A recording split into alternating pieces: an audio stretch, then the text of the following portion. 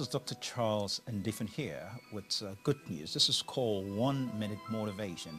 I'm here to encourage you to do something extraordinary with your life. Today I want to talk to you about you were created for something great.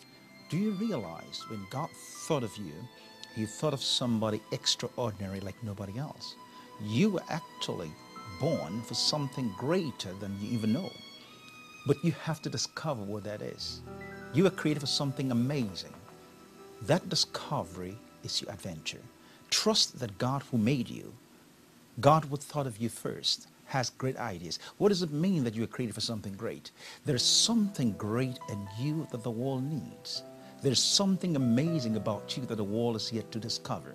It's time for you to begin to discover the wonders called you. God has great plans for you. The Bible says, it says, I know the plans I have for you. Good plans and not evil plans. Plans to give you hope and to give you a future. I want to encourage you. Really, your future is very bright. Expect great things to happen to you today. God bless you.